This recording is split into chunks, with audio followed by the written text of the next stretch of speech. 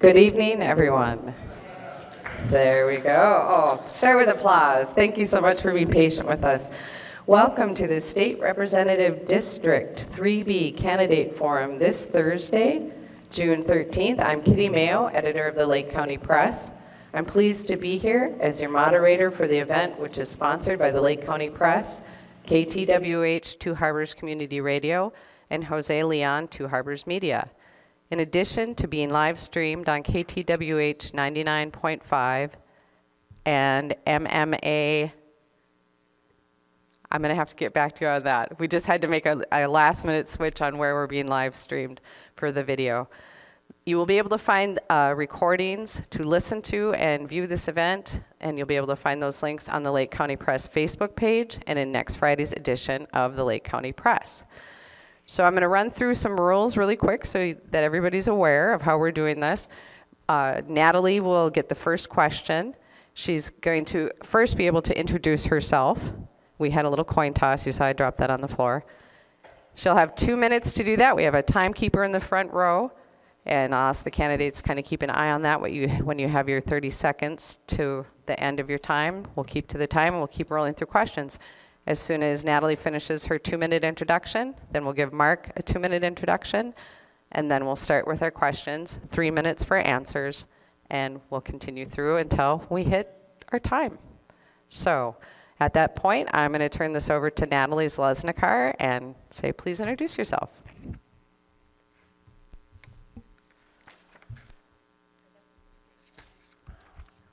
Let's see, is it working now? All right, perfect. Well, I'm Natalie Zeleznikar, and it's great to be here tonight in community. It's hard to believe that 30 years ago, I started as a nursing home administrator just down the road at Sunrise Nursing Home, which is now Waterview. And that was a great experience, and I was able to work in community with Dr. McMahon and Dr. Josephs and with the commissioners to figure out an aging plan for housing. And it led to the first assisted living on a campus, one of the first in Minnesota, and it's still there today, hooked onto the nursing home just down the road to provide housing for seniors for generations to come. My leadership continued in healthcare, and my goal was to create a great place to live and a great place to work and a great place to visit. And the values that have shaped me to do that are really the values I learned growing up on the farm, at my family farm, and just learning how to work hard and be kind and to try to serve people. And I've done that my entire life, and I continue to do that working in public service right now. I have been married for 32 years. My husband, Dan, is here tonight. We have 2 sons that are grown. We have a daughter-in-law that all went to public school at Hermantown. And we will soon be grandparents in November. We have our first grandchild due on election night. So, perfect timing. And I am very proud that I was able to go to St. Paul, be in the minority party, and still get things done. I worked on 4 workforce bills. I'm on the workforce committee. I worked hard to get it done. And I got the EMT program, and I got a support service so that regardless if you're in a nursing home, assisted living, you'll never be alone on your last days, because that went on during the COVID pandemic, and we have 40% increase in mental health. So our health includes our mental health. We're better together.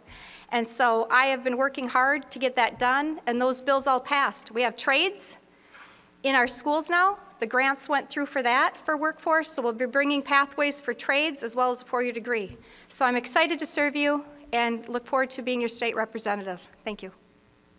Thank you, Natalie. Mark?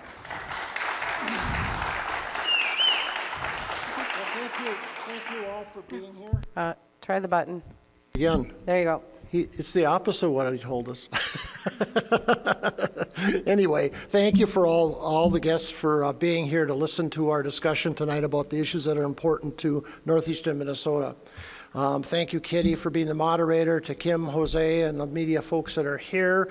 This is the best part of democracy, is talking about issues, meeting face to face, coming to a discussion about what is important to us.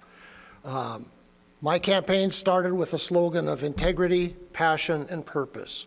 For 14 years, I was a city attorney for the city of Proctor. For 18 years, I was in private practice. I was a prosecutor. I was then a judge for 23 years, 20 as a full-time judge, 3 years as a senior judge during COVID, where we did everything by Zoom, which is a terrible way to run a justice system. I spent 5 years as the backup judge to Judge Sandvik and Judge Kuzo here on the North Shore in Lake County and Cook County. I spent a lot of time in this neck of the woods, so to speak. So that's a little bit about my background. I'm retired, so people ask me, why in the world would you do this? And I'll tell you why. For our grandchildren, very simply. I believe in the old Native American 7 generations forward, and that's why I'm here. Thank you. Thank you, Mark. All right, we're going to move on to our first question for Natalie. And I'm purposely starting with this. I think it's one that everyone wants to know. Natalie, what would you do to move closer to constructively disagreeing with the other party in the House, and even though you may not support the preferred policies, still manage to get work done for the district you represent and build trust within and of our governing bodies? Thank you for the question. That's what I've been doing in the minority party for the last 2 years, is working across the aisle. I did that in community. I never knew who a Democrat, Independent, or Republican was my entire life. And my goal was to work for the people, for a common goal. The majority of people are in the middle. And working across the aisle wasn't easy in one-party rule. But I still got things done. I got 4 bills passed. I was actually one of the only Republicans that was selected on the conference committee to help get resolution so we could pass a bill, because it has to go through the Senate and the House before it can come to the final vote. And we got agreement. It took 5 meetings. Many of the conference committees didn't meet. They just refused to meet because people wouldn't get along. They didn't get along in the same party, let alone with the other side. And so the goal is to get things done for the people. I work for you, and I have to work with all people like I've done my entire life. And so I think that's the principle that you have to do. I answer emails from everyone. I have people in my office from all sides, and I listen to everybody. I have an open door policy. I haven't said no to anybody, and I welcome them in my office at the Capitol. And I think we've learned from each other, and that's been the style I've done my entire life in community, and that's the style that I will continue to do. I was able to get things done under one-party rule this last session, so thank you for the question. Thank you, Natalie. Mark, I'm going to reread the question. What can you do to move closer to constructively disagreeing with the other party in the House, and even though you may not support their preferred policies, still manage to get work done for the district you represent and build trust within and of our governing bodies? My old man told me once that all you have in this life is your word. Your word is your bond. So it starts there. It starts with interpersonal relationships, and it starts with honesty and integrity. I listen to the representative's remarks, and I come to the conclusion that it doesn't make a lot of sense to me that she's claiming that she reaches across the aisle. I'm sorry to say that to you here today, but she does not. I'll give you a couple of examples that are right here in Lake County. Number one, in 2023, there was an $11 million allocation in the transportation bill for Highway 61. That was the priority project for this county and the people of Two Harbors and the North Shore. She voted against that, all right? She now writes in the local newspapers that she supported it. That's not integrity. Number two, there was an $8 million allocation within the tax bill in 2023 for these schools, Lake Superior School System. She voted against it. It got passed. Both those got passed. Why? Because you have a Democratic senator who can work with other people. He can't work with the current representative, and she doesn't want to work with the current senator. That makes it impossible to bring home those projects that this community wants, needs, and deserves. So, how am I going to change that? All of my life, I've worked with other people in the court system. It doesn't matter who you are. It doesn't matter where you come from. I treated everyone that came before me the exact same way. And I'll listen to the stories from whomever it is, and I'll listen to the facts and the evidence, because that's what judges do. And that's what legislators should do as well. Stick to the facts and the evidence and what's in front of you, and not go off on philosophical journeys. And I will not do that. Thank you, Mark. Natalie, we're going to give you the 30 seconds for rebuttal. Go ahead. Well, the inexperience shows here, because the reality is I was an author. I was an author for the $11 million gap funding, and I did work with Senator Hochschild on that. But the majority party had a decision at the 11th hour of where they were going to move it. So they took it out of bonding, which I voted for bonding, and they moved it into transportation. And when they did that, the overall transportation included a train to Duluth for $194 million.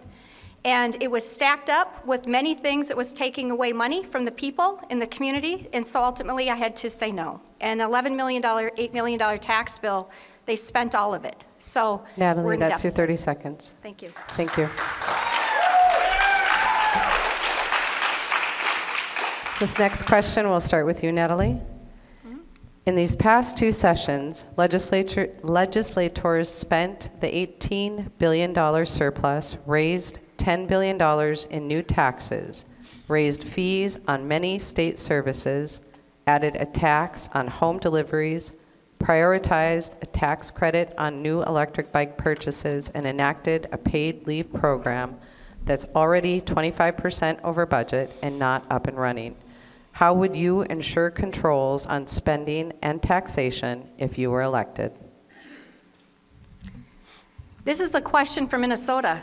How much do you want your taxes to go up?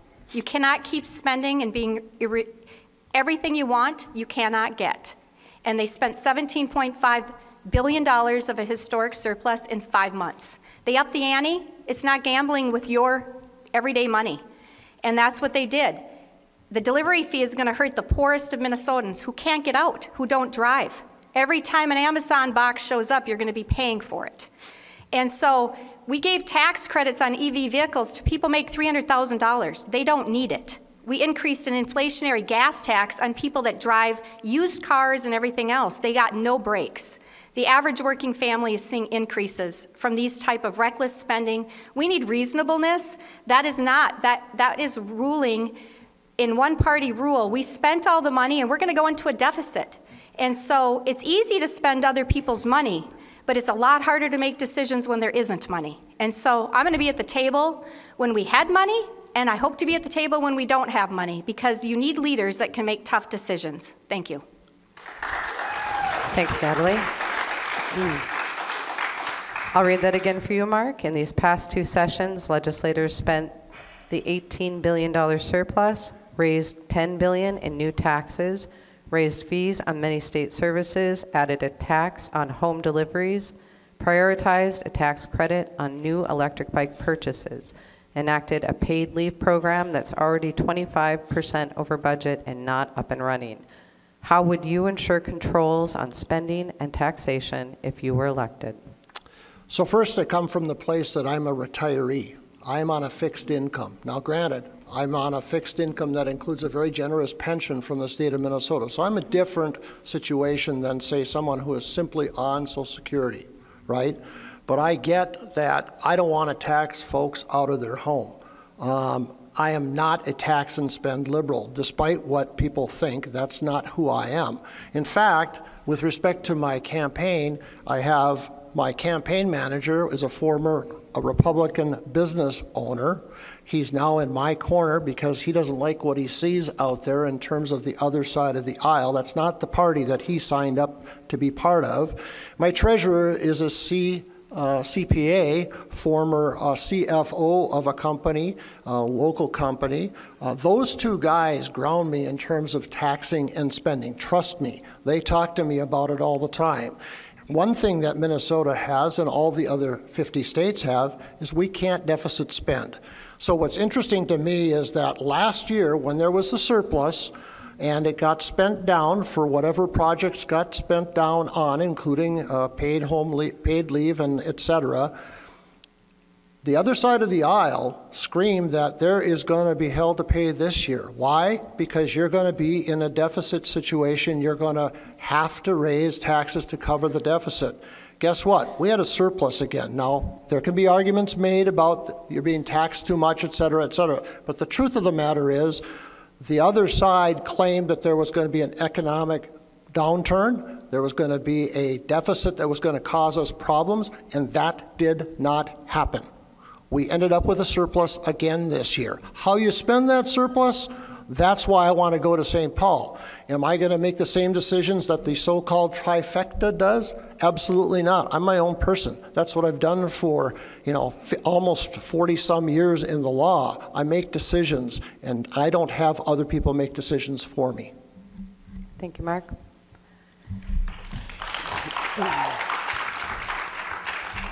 Mark, you'll get this question first. What is your opinion of the last-minute, 1,400-page omnibus bill being brought to the legislature in the last 20 minutes of last session? My party might get mad at me, but I don't like doing business that way, right? I want to see and understand what's in front of me before I make decisions. And so I wouldn't be particularly happy having that happen to me as a legislator. And I don't think Representative Zeleznikar should be happy that that happens to the legislature either. It would not be something that I would want to have happen because, like I said, I make decisions based upon what's in front of me. You can't read 1,400 pages in a day, 2 days, 3 days, whatever period. Sure, you can have aides, come and tell you what it says, but that's not reading the bill.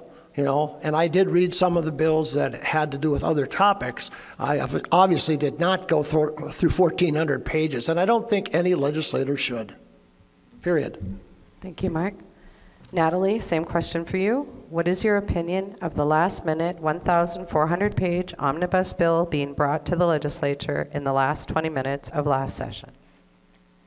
The bottom line is yes, it's the other way.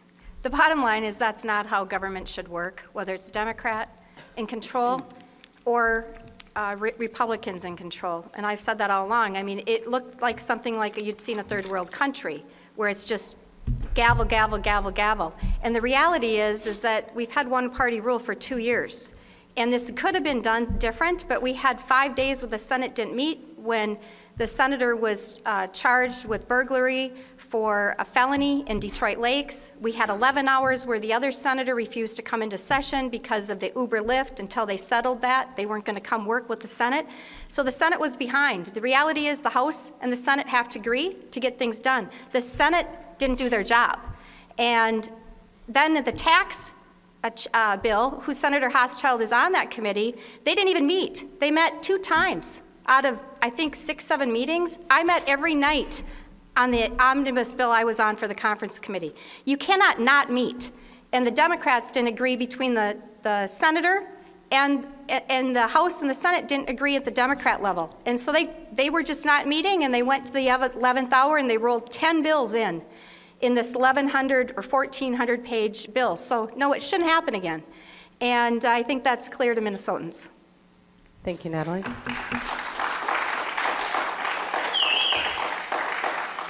Natalie, you'll go first with this next one. And I think you'll be glad to have the time.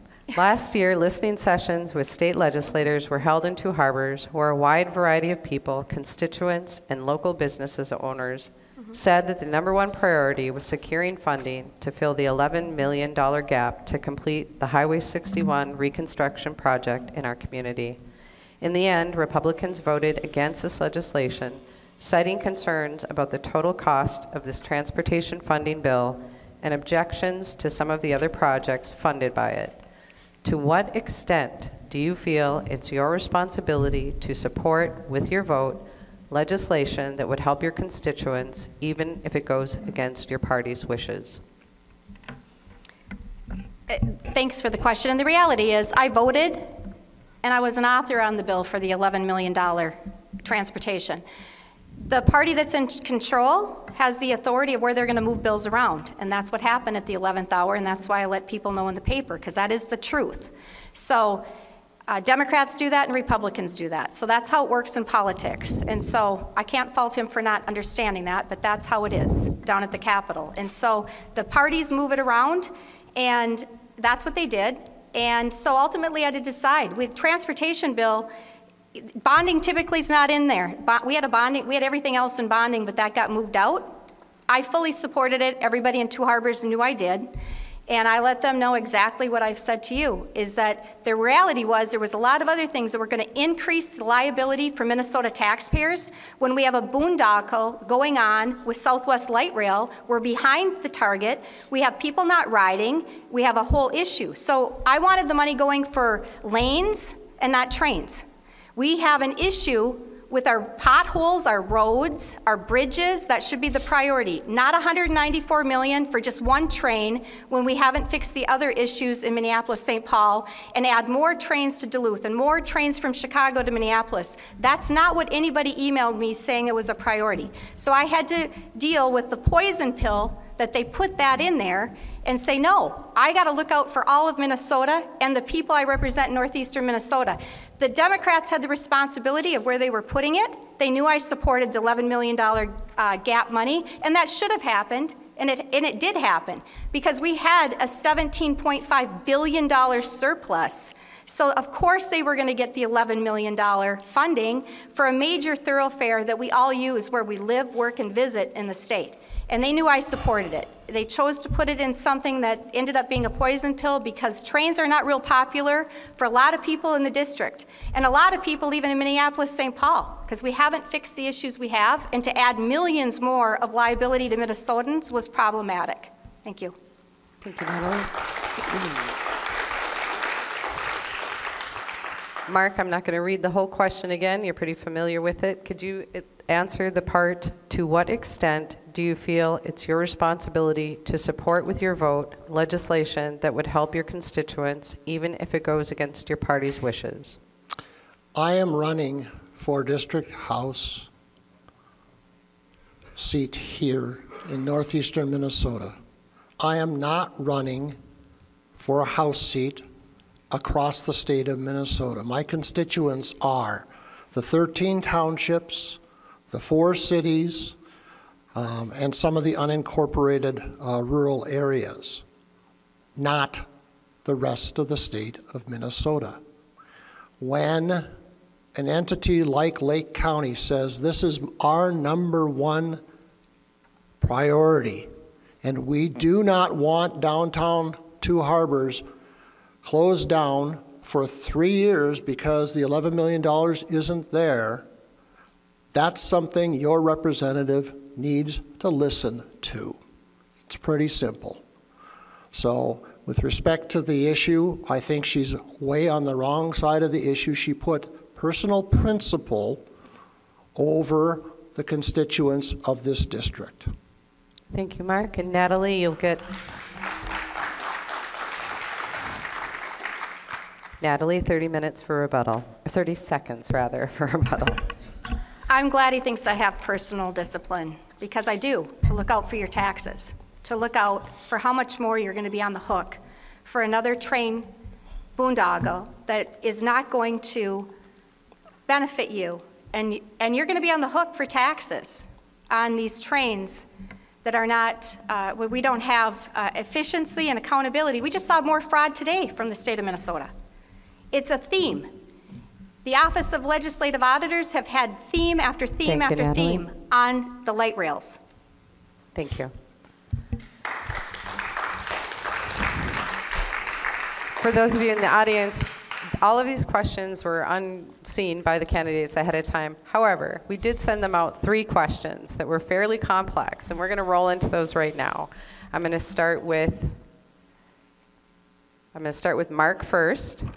And we're going to go through the 3 questions that are related. So the first part will go to Mark, and then Natalie, and then second part, etc. We'll keep doing it like that. All right, Mark, do you support following up on the bill passed in the Minnesota House on May 19, 2024, giving the people of Minnesota the opportunity to cast a binding vote on changing the Minnesota Constitution to provide protection under an Equal Rights Amendment? Yes. The short answer is yes. The long answer is, I don't understand why the party that claims to be for individual personal rights has a problem with the people of the state of Minnesota voting on a constitutional amendment. The legislature is not dictating that this will be the law of the state of Minnesota. The bill simply asks, should this be put to the people of the state of Minnesota? And I'll tell you what, I think the real reason that they're afraid of this bill, that they're afraid of letting the people vote, is Kansas. Why do I say that? In the state of Kansas, the people voted as to whether or not abortion should be legal or not. This is a state that Donald Trump won by 10 points. It's a red state. The people of the state of Kansas followed what every single poll in the United States has shown for the last 30 years. They want abortions to be safe, infrequent, and legal. That's only part of the ERA, but they're so afraid of it, they won't let you vote. Thank you, Mark. Natalie, do you support following up on the bill passed in the Minnesota House on May 19, 2024, giving the people of Minnesota the opportunity to cast a binding vote on changing the Minnesota Constitution to provide protection under an Equal Rights Amendment? The short answer is yes. The real question is which ERA bill? The ERA of the 70s when it was based on sex, which was clearly defined, or is it the ERA bill that they drafted 3 weeks before and changed the language with an expanse of definitions to be national origin and race, but they left out religion, they left out age. So which ERA bill are we talking about? And then are the questions going to be clear to the public so that the public understands if this means that biological boys can be in girls' locker rooms? Does this mean that we're going to lose the opportunity to have Title IX after only 50 years of having it? When my grandmother wanted to play basketball and finally could, people need to know what they're voting for. I am 100% for something on the ballot. I want them to know what they're voting for. Which ERA bill? Thank you, Natalie. Mark, you can expand on what you've already said. The second part of this is, why do you support or oppose such an amendment? Why do you support this amendment? Well, there's one thing that she just said that is actually true. The beginning bill that was introduced early on was far more expansive than the last language that went to the House and did not get adopted by the Senate. And there are two parts to this. There's the part I just talked about, reproductive rights and reproductive freedom. Then there is the issue of equal rights in the employment, equal rights in the workplace, equal rights in society. 100% I am for establishing in our Constitution, if it takes that, the rights of women to be equal to men in every facet.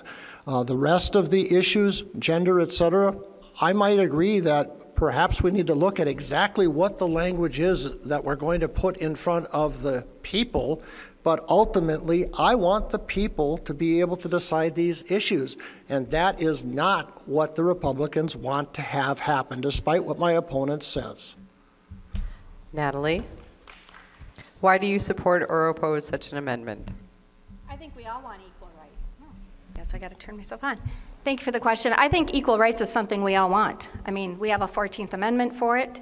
I mean, I have the Constitution right here.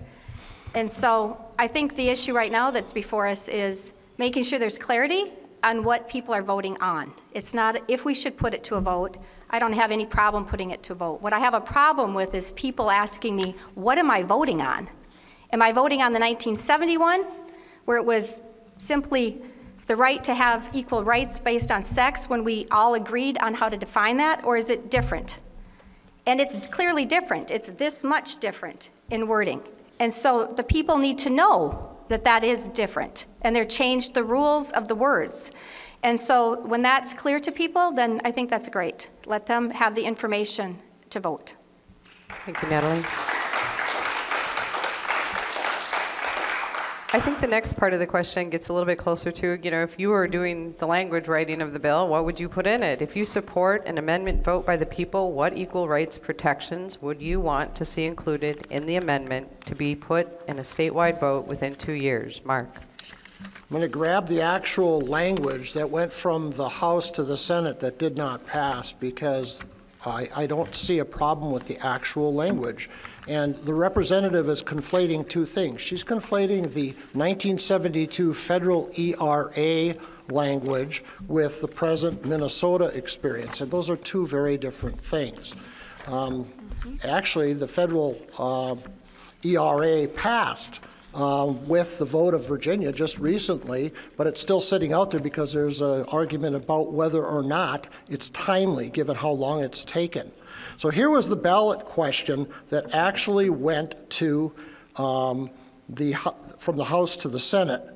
Shall the Minnesota Constitution be amended to say that all persons shall be guaranteed equal rights under the laws of this state and shall not be discriminated against on account of race, color, national origin, ancestry, disability, or sex, including pregnancy, gender, and sexual orientation? That language should be put to the state residents, the state voters of this state, and I have no problem with it whatsoever. Thank you, Mark. For you, Natalie, I'll read it again. If you support an amendment vote by the people with equal rights protections, what would you want to see included in the amendment to be put in a statewide vote within 2 years? I think it comes down to what the people want. Do they want the definition that was set up by the federal government when states were ratifying this, that is clear, simple definition based on sex? If we can't define that, then that's a second question. My opponent has contradicted himself because he said he had some issues with the language that says a biological male could be in a female locker room. This language that came in front of the House does not allow safe spaces. I wrote a bill for that to allow safe spaces for women in domestic abuse shelters, in rape centers, and prisons, and locker rooms. I'm concerned about our young girls. I'm also concerned about Title IX, and this bill will strip the rights of Title IX for girls' sports, without a doubt. And so, yes, I would love to see a bill that is based on sex, that is just where we define it as a biological male and a biological female, and have the definition be able to do, or bring it to the vote of the people, where clearly we have to have conversations to solve some of these issues so that we know what we're voting on. Thank you, Natalie. I'm going to give it back to you for 30 seconds. Mark, you get a rebuttal for 30 seconds if you'd like. Again, my opponent conflates the 1972 federal ERA constitutional amendment, which Minnesota has already ratified. We were one of the states that ratified it. This has nothing to do with that. This has to do with the language that I read to you, and I think the state of Minnesota is smart enough, learned enough, and well-grounded enough to read that, understand what it is, and take a vote on it. It's very simple. Thank you, Mark. Natalie, do you want 30 seconds? The reality of this language that's in here all matters. You cited on the abortion topic with Kansas that Kansas wanted safe, infrequent, and legal. I would like that too. The way this is written, the way Minnesota is right now, it's up to 40 weeks. We went beyond Roe versus Wade. I offered amendments to have Roe versus Wade in Minnesota, which was viability. The Democrats went to match what North Korea and China does, 40 weeks. So we have to define these things of what Minnesotans want. Thank you. Thank you, Natalie. All right, that was your hard questions for the night. Now it's just downhill, super easy. Thanks, you guys, for giving time for those. The next question is about schools, and I'm going to go to Natalie first. With rural schools, including Lake Superior School District, number 381, struggling mightily with funding and having to lay off teachers and reduce programs, what will you do to help bring more money into our school district or otherwise support our schools? Natalie, go ahead. The reality is the Republicans offered a higher formula than the Democrats wanted. They chose the 4% and 2%, which meant this district got less than $1 million it would have had $1 million more if they took the funding formula that the Republicans proposed. And it had no mandates, and we straddled the districts with mandates, and we said we were going to have historic funding. And teachers did get raises, but we have district cuts coming across every district, including this one. They already cut in 2024, and there will be more to come.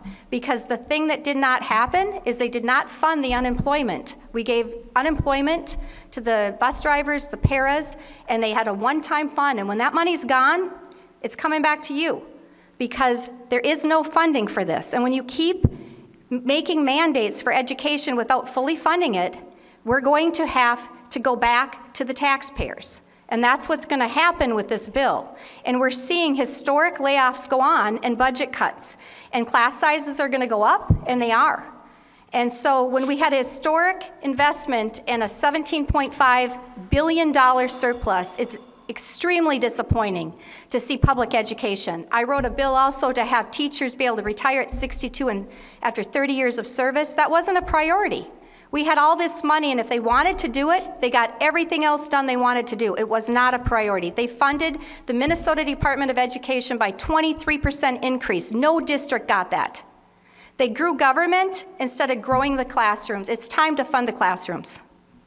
Thank you, Natalie. Mark, with rural schools, including Lake Superior School District number 381, struggling mightily with funding and having to lay off teachers and reduce programs, what will you do to help bring more money into our school district or otherwise support our schools? Well, number one, when there is a $8 million amount dedicated to the Lake Superior School District, I will vote as your representative to approve that. My opponent voted against it. Again, on principle, that there was going to be an increase in tax, at least in her view of the world. So, number one, when school districts tell me what they need, and I look at the budget and it's affordable, I'm going to be there to make sure it happens. That's listening to your constituents rather than listening to some principle, some amorphous idea in your head about taxation. I don't want to tax people out of their homes. I want folks that are retired to be able to keep their homes, live in their homes.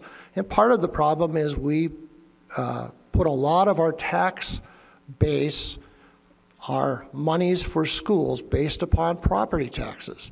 And that's something that Minnesota, back in the Minnesota Miracle days under Wendy Anderson in the 1970s, we were the leader in the state. After years of Republicans like Tim Pawlenty, that Minnesota Miracle went away. That funding from the state to help rural areas in their schools, to fund their teachers, to fund the programming that you deserve and you need for your children and your grandchildren, that has been eroded over the years. And now we're trying to recoup it and come back. And so I'm going to do everything I can when the Lake Superior School District, the Proctor School District, the Hermantown School District, when they come to me with an ask, I'm going to look at it and I'm going to try to do the best I can to bring it home for them. Thank you, Mark.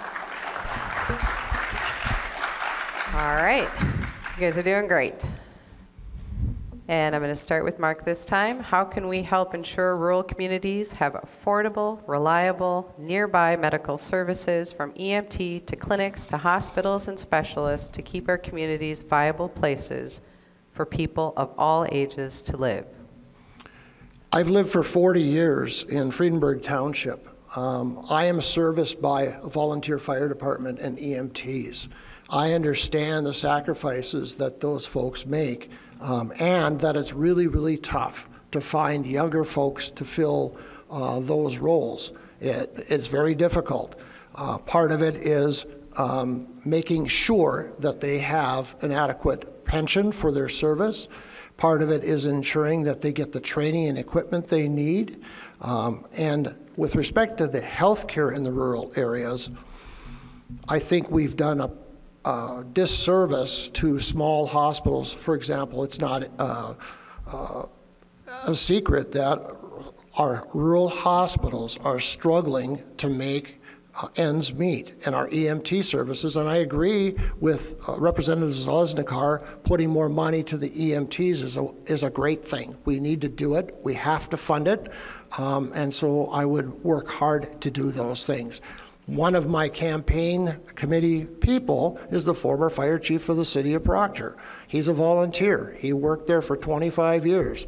I listen to folks like that. I'm an evidence-based person, and suggestions from those kinds of people, including local chiefs of police, firefighters, EMTs, healthcare providers, that's how you make reasonable decisions. And let's not forget, politics is always the art of compromise. And that's not something that the other side of the aisle really wants to do. Thank you, Mark. Natalie, how can we help ensure rural communities have affordable, reliable, nearby medical services from EMT to clinics to hospitals and specialists to keep our communities viable places for people of all ages to live?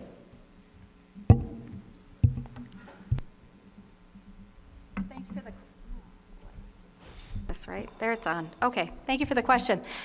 I was elected to be and selected to be on the Aging Task Force by the governor and also on the Emergency Medical Service, the EMS Task Force. I traveled the state to see what's happening, and we have an ambulance issue. We've had one since 2002. The Office of Legislative Auditors did a report saying rural ambulance, Greater Minnesota, is in a crisis. It sat on a shelf. And so when we had $17.5 billion, it wasn't a priority. The Democrats did not have this be a priority. It wasn't a shocker that it was a problem. It's been a problem documented since 2002. A task force was created after the $17.5 billion was spent, which was interesting to me. So the money's gone. And so now this year we got 24 million to spread around Greater Minnesota, and $6 million for a sprint model to have a roaming ambulance so you're available in an area. So we got something, but the reality is they knew ambulances were an issue. I wrote bills to give volunteer actually things to help with their pension, to give them incentives, and nothing was taken. So in a bipartisan way, there were bills to pass. I had people at PQAM say, hey, why don't we just get free driver's license and tabs? We have to come in with fire and driver's vehicle plates that say fire so that they know. Wouldn't hear the bill. They wouldn't hear the bill to help the people who are volunteering. It was no. And so I tried to be bipartisan and help that, and I actually have been on committees. So I think it demonstrates that I do work across the aisle, or I wouldn't have been selected to be on those committees. And it's important to know that 70% of our ambulance runs are non-emergency transportation.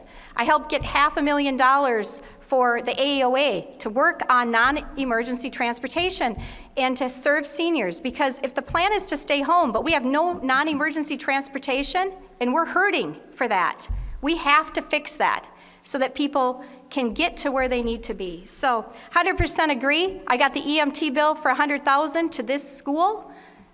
Lake County Ambulance will be the lead, and they will be able to train EMTs in 11th and 12th grade, like I got my CNA class in high school. They got rid of health occupations. I'm bringing those things back with the trades.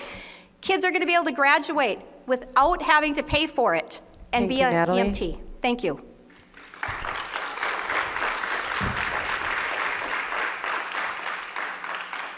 Okay, the next question I'll give to Natalie first. Small Minnesota towns seem to be facing shortages of affordable housing options for folks who seek to live and work here. If the private sector doesn't close that gap, what do you see as the role of state and local governments to help address those needs in a timely way?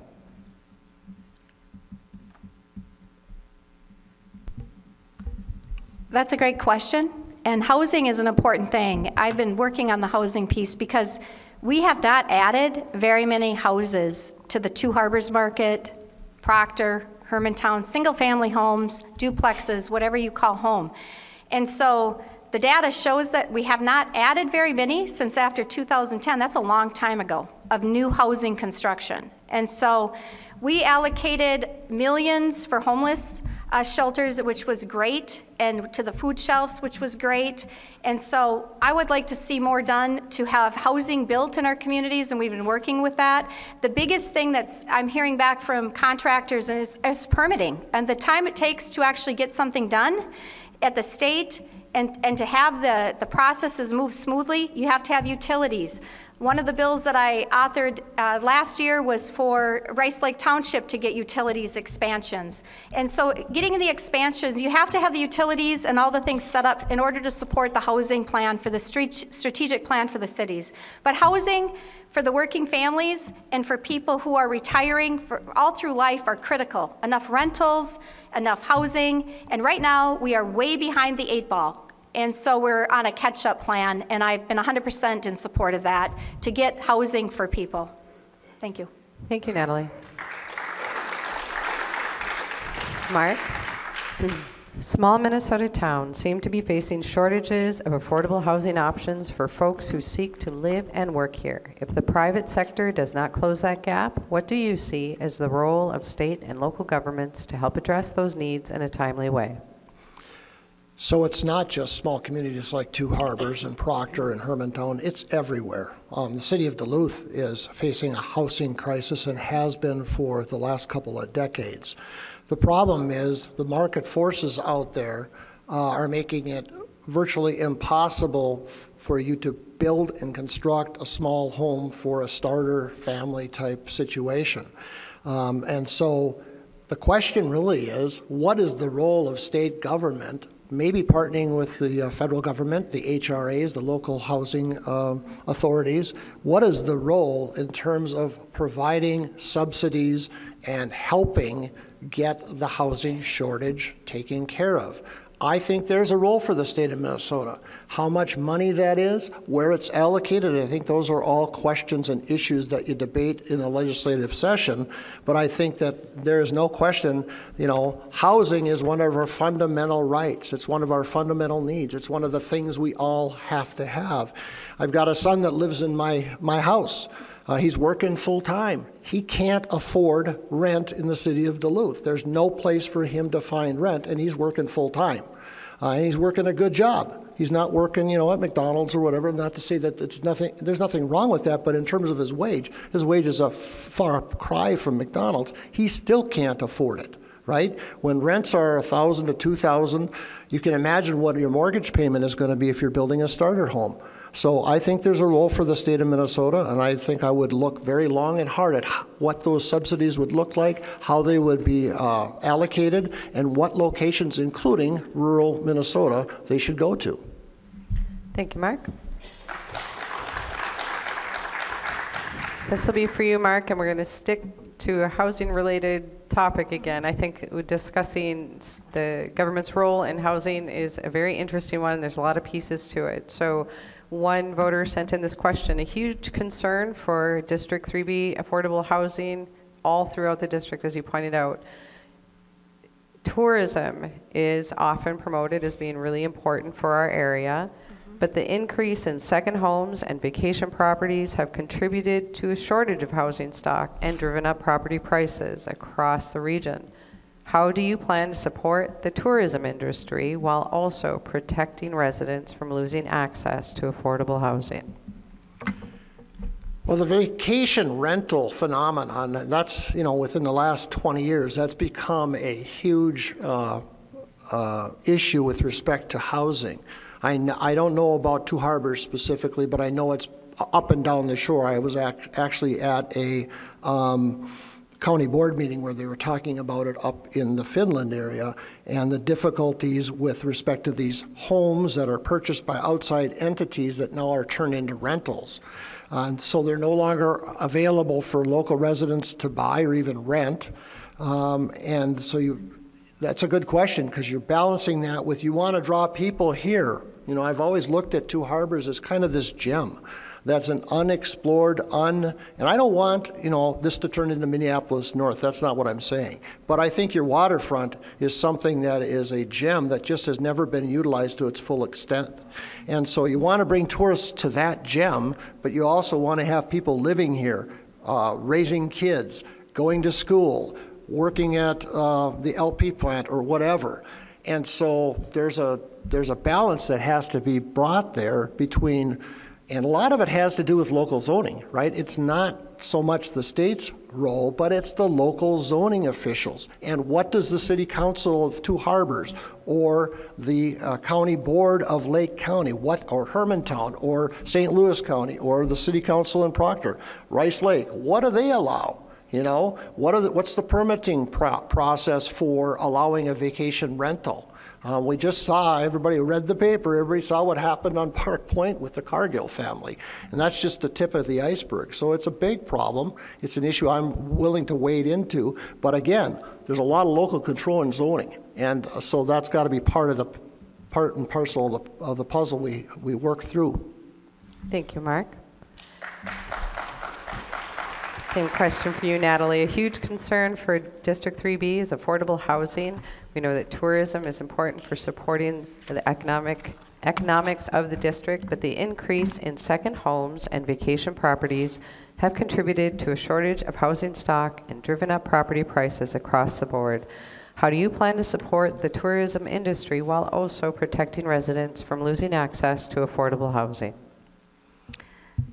Supporting housing, I think, is important to everybody, and I think local jurisdiction control is what is happening in Minnesota in our communities, and that's the role of the City Council and the St. Louis County or Lake County boards to determine for tourism what percentage they want to have, whether it's for Airbnbs or the VRBO model, how much rentals property they're going to have, and then how many single-family homes are they going to have, whether it's duplexes, senior things, assisted living. That happens at the local level, and I support that. I think that's what needs to be, because then you have a local strategic plan happening. The city and the county and the chamber know what the strategic plan is, then together to collectively work with utilities and figuring out where the best land is and how to repurpose. And I helped write and author a bill on the waterfront for Two Harbors to get that land transfer to happen so that Two Harbors can choose to do with the City Council what they elect to do, what the people of Two Harbors want, beyond tourism, to live here and work here. I mean, since 2010, this district in 3B has only had 1,478 new homes. That's it. It's not a lot. It goes from Two Harbors, Rice Lake, Proctor, all of the towns in 14 townships. So we have an issue of having affordability. And that's what I'm concerned about, is affordability. We have, it's the interest rates that this country is going to have. If you had a 3% mortgage or you have an 8% mortgage, you can do the math. People are stuck. I have seniors calling me saying, I can't move because my house is paid for, but I can't move to a different one because my mortgage is going to be this. And new families starting out, they might have a mortgage they got at 3% when it was that. They're stuck in their house. They want to move, but they can't move because the mortgage is now not that.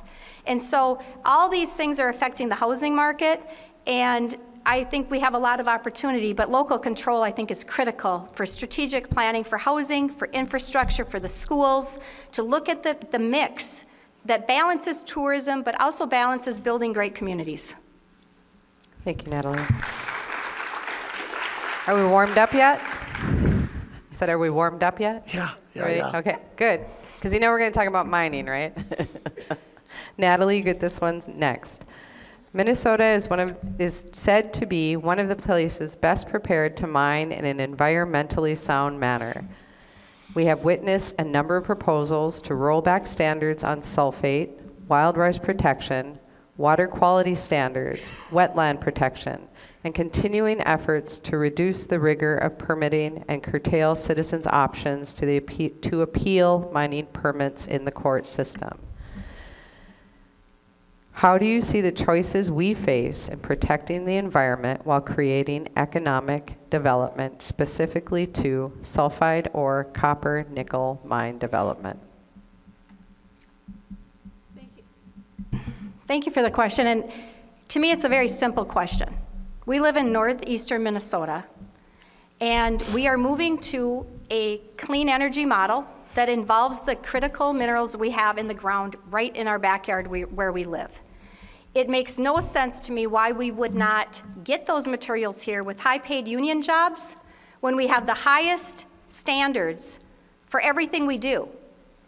We don't believe in slavery, we don't believe in child labor, but we're going to export these to other countries that do. And then get them back here so that we can create solar panels and wind turbines. It makes no sense to me. Why would we not want to trust Minnesotans, the very people that got us through World War II, and we have clean air. I've lived here my whole life. We have clean air, clean water. We can do it. If anybody's going to do it, Minnesotans are going to do it better than anybody.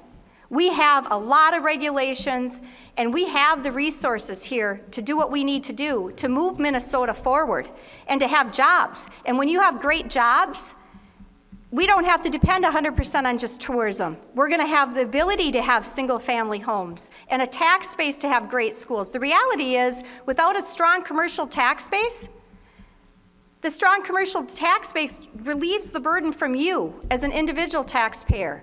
The strong commercial tax base through mining and through other types of industry allows us to have strong schools, roads and bridges, public safety. And without it, and government programs through the city and the county, without it, the entire tax burden shifts to all of us in this room.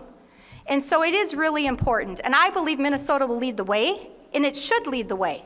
Because if anybody's going to do it, it should happen in our backyard when we have the best, the absolute highest environmental standards that you could have. It's not happening in China, guarantee you. So if we're going to go the route we're going, we need the critical minerals. And why would we want to be dependent on another country? If they shut off the supply, what are we going to do when we're dismantling our entire energy grid? And we can't have solar, and we can't have the wind going, because we can't run it.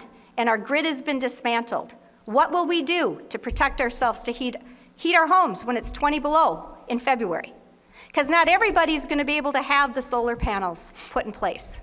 And so I believe Minnesota mining should lead the way because we have the environmental standards. And this either or is a ridiculous conversation. We should have both clean water, clean air, and mining. Thank you. Mark, I'll give that to you. Minnesota is said to be one of the best places prepared to mine in an environmentally sound manner. And we've witnessed a number of proposals to roll back standards on sulfate, wild rice protection, water quality standards, wetland protection, and continuing efforts to reduce the rigor of permitting and curtail citizens' options to appeal mining permits in our court system. How do you see choices we face in protecting the environment while creating economic benefit, specifically through sulfide or copper nickel mine development? So this might surprise some folks, since I have the last name of Munger, but I am not a prove-it-first guy, which is some other DFLers have decided that that's the banner they want to hang by themselves. I've taken a long, hard look at environmental issues, copper-nickel mining. I taught environmental law at UWS for 5 years, and that was one of the topics that we actually had the students look at and go research and think about the debate between jobs and environment. And I agree with the representative. I think we can do both, but there are parameters to that. I've looked long and hard at what is now called New Range. It used to be Polymet. They've changed their name. And now they're talking about changing the way they store their waste from the mine. And that mine is much different than the mine down by Tamarack. They're going to be shipping their ore to be processed in North Dakota. That's how they're going to process their mined ore. They're not going to do it here in Minnesota. I don't think we have to go there. I think we can do it safely. I think we do have the environmental protections in place, and part of that is the court system. Sometimes things happen that individuals need to bring matters to the courts, and they have to litigate, is this going to be safe? Is this the right approach, et cetera.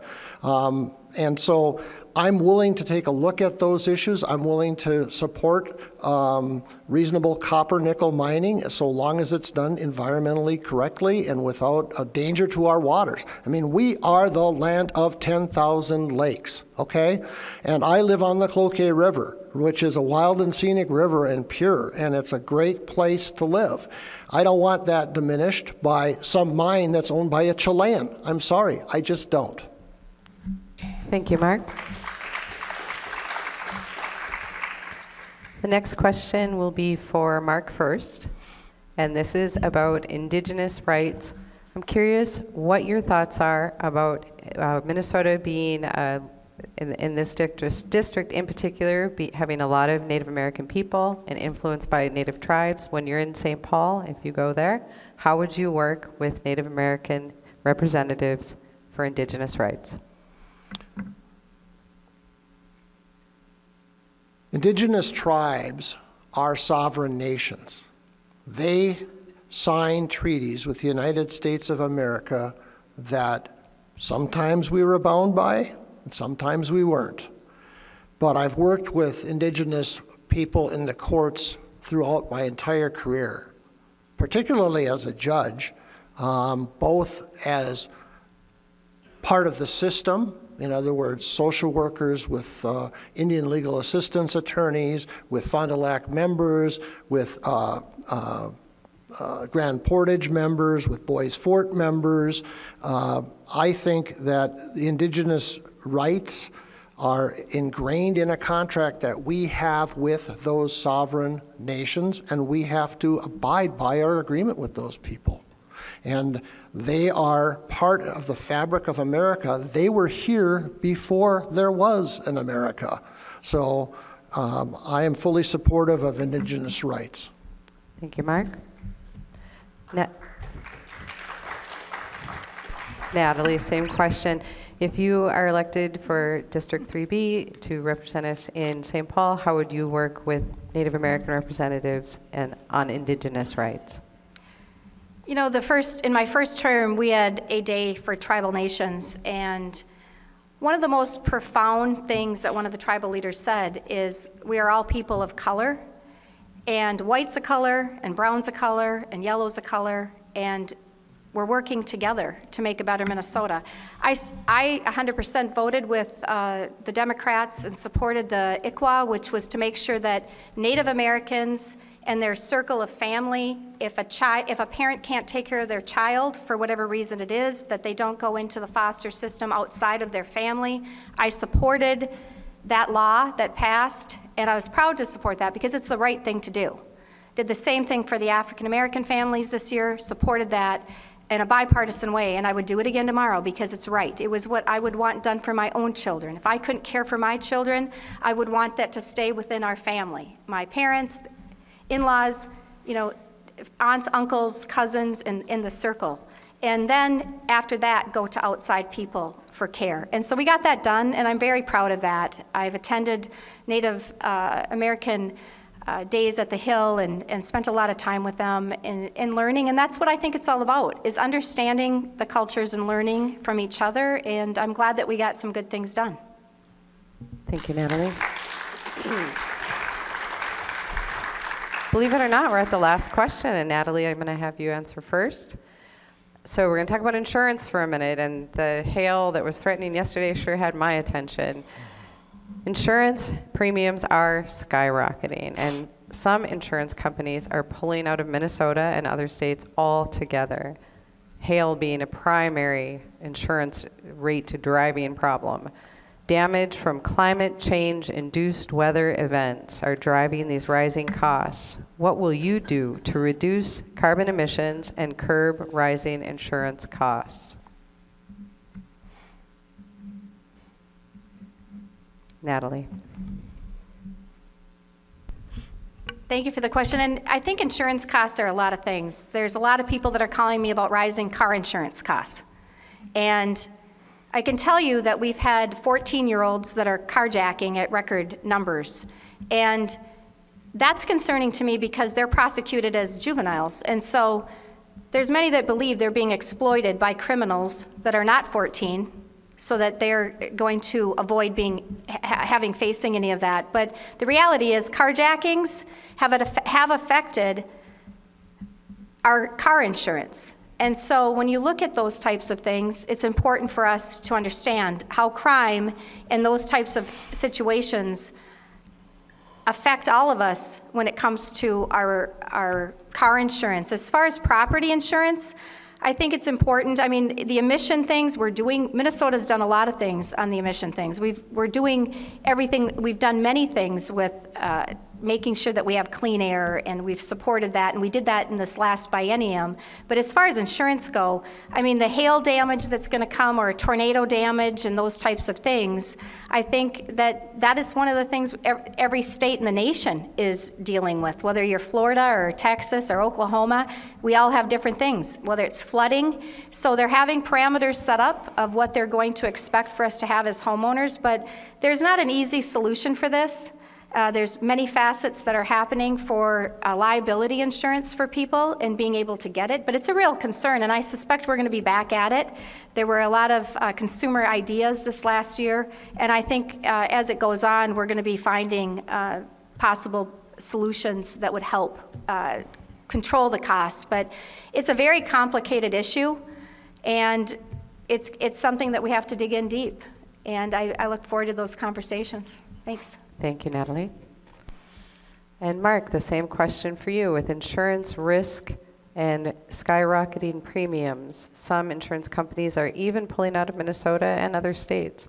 Damage from climate change-induced weather events are driving these rising costs. What will you do to reduce carbon emissions and curb rising insurance costs? So I hear in that question, very specifically, we're talking about property insurance. We're not talking about car insurance. We're talking about hazard insurance to real property, your home, your cabin, your condo, whatever piece of real property you have that has a dwelling or a building or a structure on it. And so the problem for all of us is that we're in an insurance pool. So what happens in California, the wildfires in California, the floods in the Midwestern states, hurricanes in Florida, what happens in Hawaii even affects all of us, because we're all pooled together in the common insurance pool with respect to hazard and risk insurance. Tornadoes in, Tornado Alley, Oklahoma, Texas. Every time one of those catastrophic, and there's no question that the catastrophic nature of weather-related damages is increasing. Year by year by year, it's increasing. And so with respect to that, we're part of the pool. Minnesota doesn't have those things. I mean, yes, occasionally we get a flood. Yes, occasionally we get a tornado. But it's the coastal areas that are having the biggest problems, including the wildfires in California, Florida, hurricanes, et cetera. That is climate related. And if you deny climate change, you deny the cause of why we're paying more money. And so how do we here in Minnesota correct that? That's a really interesting question. I think you first look at what are the average premiums paid on an average home? How does that relate to our neighboring states? And how are the profits with respect to the insurance companies being accrued? In other words, is it a situation like the oil companies, which we've just seen, where they're reaping massive profits off of our gas that we're buying at the pump? And so you look at those things and you make decisions as a legislator, but it is climate driven. There's absolutely no question about it. Thank you, Mark. All right. I just want to take a minute to thank our candidates for being here tonight. I really think it's an important, yes, thank you very much, you guys. We're going to give you a minute to.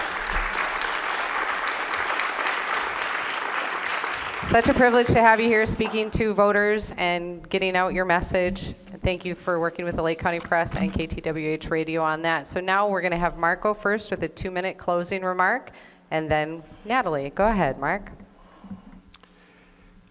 I started this discussion tonight by indicating that I'm in this for one reason. I think I can bring a level of common sense, a level of experience, a level of having dealt with people in the courts and in my life. I was a coach for 25 years in the Hermantown Soccer Association, for about a decade as a hockey coach. I've dealt with people in all walks of lives. I think that I can come to the table, and I'll give you a great example. Last year, I know that Representative Zeleznikar has talked about this in the past. Last year, the DFL pushed through the liaison officer bill, right? And what happened was police entities across the state of Minnesota, some of them looked at it and said, we're not going to have police liaison officers in the schools. Why? Because we think there's liability for us. It's going to basically tie the hands of our officers, etc. Had you had a former district court judge at that table talking about that issue, a guy who actually worked with police liaison officers as a city attorney and as a prosecutor and as a judge, I think the outcome would have been different. So that's one small example of how I think I can make a difference. We would not have had to revisit the issue this year, I don't think, had Mark Munger been in the Minnesota legislature. Thank you. Thank you, Mark. Natalie, go ahead. The reality is, on the liaison, if they would have listened to the people that do the job and had them at the table without making decisions for them, it would have never happened. And so that's what I did. I met with all the chiefs of police, talked to them, and found out it wasn't going to work. Even when the Attorney General said it's perfect, bingo, we did it. A judge wouldn't have done it. We had Attorney Generals at the state, Waltz, all of them saying it's fine, except the people in our community, our chief of police and our districts were saying it doesn't work. If you don't listen to the people and let them have a voice at the table, these things happen, regardless of party. And so that's the lesson to be learned, is get the right people there. I think Minnesota's at a crossroads. I mean, the line in the sand is there. It's up to Minnesota voters to decide what they want. Do they want to have just solar and wind, or do they want to have a diversified plan that includes everything, from natural gas to nuclear to hydro to diesel to propane, so that you can heat your home the way you want, wood stove, gas stove, or you can drive what you want and you can heat your business? Or do we not want to do that? And do we want to mine it here so that we can control the precious resources to go to electric and to have solar and wind? The other thing is, what do we want to do with education? Do we want to continually fund the Minnesota Department of Education when we have fraud going out rampantly, leading the way for the country in the pandemic, over 250 indictments happening by the day? We just grew the Minnesota Department of Education by 23%, knowing that we have a federal indictment, and the report came out today. They knew about it, and they didn't do what they were supposed to do. So yes, I think we can do better. And I have not heard one Minnesota said that they want a sanctuary state, wanted a new flag, and want socialism. And so I'm going to fight hard to keep the principles and the policies that built this country. I cared for people that were 85 to 100 my entire life, and they fought with their blood, sweat, and tears to give me the freedom I have to be up here, and that's why I'm running. For my future grandchildren, my children, and for me, quite frankly, too, to have it. We do not want people to move. Thank you both, Mark and Natalie, for being here tonight. Thank you for our audience, KTWH Radio, Jose Leon, Two Harbors Media. In addition to being live streamed on KTWH 99.5, you'll find that saved on ktwh.org and on YouTube. We'll be getting out where you can listen to that and the links you'll find in the Lake County Press Facebook page and next Friday's edition of the Lake County Press. Thank you, everyone. Good night. Thank you, Representative.